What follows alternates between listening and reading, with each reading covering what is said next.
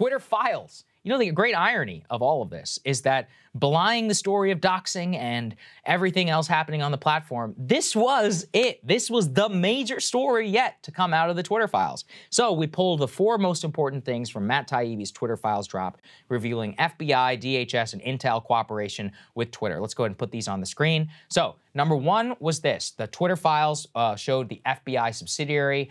Twitter personnel in the case went on to look for reasons to suspend accounts, including those from all literal small accounts which were jokes, including, quote, civic misinformation. And also, just to show you that this actually happened in 2 different directions, they also asked Twitter to review a blue-leaning account for a joke that was actually more obvious about voter misinformation, quote unquote. And the takeaway, as Taibbi says, is, quote, what most people think of as the deep state is a tangled collaboration of state agencies, private contractors, and sometimes state-funded NGOs. The lines become so blurred as to become meaningless. And just to give people an idea here, we're literally talking about very tiny, small accounts, which are basically shit posting about how the next Wednesday, November 9th is election day. Yeah, they're like, hey, Republicans, get out and vote on Wednesday. Exactly. Get the joke? Funny. Right. Hilarious. And yeah, it had 3 retweets, and the FBI is flagging this stuff to Twitter at the time of the election. Like, as Taibbi said, he's like, don't you have other better stuff to do, like catching like sex predators or crime, murder, who planted the bomb on January 6th, what was going on January, maybe covering up role in January 6th. There's so many different things that would be more productive for these people to be doing. And they clearly have an army of folks both in the FBI and inside the intelligence community who are flagging tweets from like very low follower accounts, arguably that have no influence really whatsoever. It's just clear and direct government censorship by asking and requesting Twitter to take action. And in some cases, Crystal, what we're seeing with the latest drop of the Twitter files last night is they were even admonishing Twitter for not doing every single thing that they told them to, and were demanding written explanations from the company. Wow. So much so that it even made Yoel Roth, the guy who defends the Babylon Bee account getting taken down and the Hunter Biden laptop censorship, it made him uncomfortable that they were demanding so much compliance. Wow. But of course they still did it. Yeah, I mean, the same agency that apparently couldn't get their shit together to take down Larry Nassar after decades of abusing young gymnasts, even though they were tipped off to the fact that he was like criminally molesting young girls over and over again. They somehow have time to find your stupid vote on Wednesday joke and flag this like it's some grave national security concern.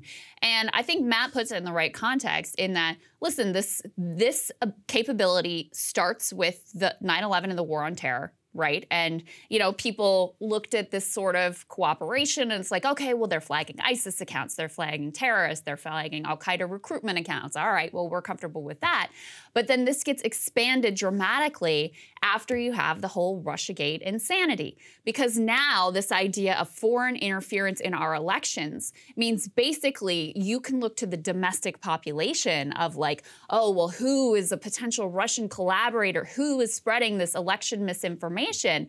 And that's where this thing is really ultimately off to the races. And so he sort of tracks the way that this, you know, explodes because of Russiagate and the derangement that it inspired, and the way that justified even further abuses of an expansion of security state power. Yep, absolutely. And just to give you an idea, though, of what the actual response to this, again, this should be a huge scandal. Nobody even seems to be talking about it, are actually some of the folks who are just outright defending the policy. Ted Lieu, the congressman, being one of those, despite previously casting himself as some ACLU free speech defender. Let's take a listen to what he said.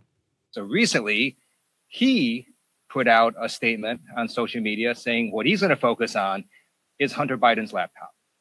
Actually, it's even more irrelevant than that. He's actually concerned about what Twitter was saying about Hunter Biden's laptop. What Ted is talking about there after a prolonged speech on social media and more is basically trashing Matt Taibbi, Elon, and others for even bothering about this story. It also reminds me of the time that we interviewed him, Crystal, on Rising, and we asked him about whether he cared that Hunter Biden was serving on the Burisma board, and he said, well, people serve on boards all the time, and it is what it is. Basically saying it just didn't care really whatsoever about the entire scandal. So, I mean, I guess consistent since becoming an apparatchik, but it just goes to show that a lot of people are either ignoring or just outright defending the fusion of this. And the fact that they were flagging those shit posts from people saying that they want Republicans to vote on November 9 shows you how absurd this entire thing is. Why should the nation's premier law enforcement agency be worried about this? I think unequivocally, we should all be like, no. Absolutely not. And then for Twitter itself to, in many of these cases, take these down, never having done so in the past, like according to their own rules, shows you who's in the driver's seat. Well, and according to the reporting of Ken Klippenstein, what was the name of the Disinformation Governance Board or something like that? Yeah. That, you know, there was a big public outcry over, and ultimately they were backed off of like, oh, okay, we're not going to do that.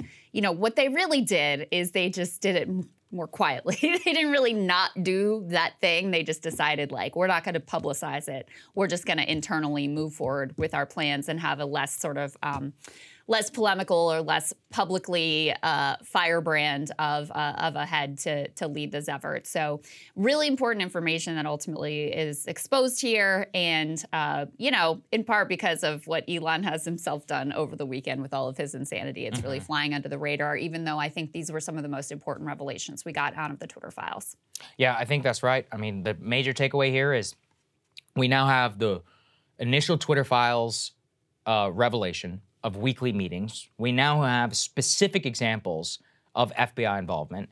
We have now examples of FBI agents browbeating Twitter staff to do everything that they want them to do. What more do you need to show? And also, I mean, Elon, I guess credit for releasing this, but he needs to also show us proof that this artifice has been dismantled, that they're not going to comply in future with future types of law enforcement requests, because we have no idea what's happening even right now with the staff. Yeah, very good point. Very good point.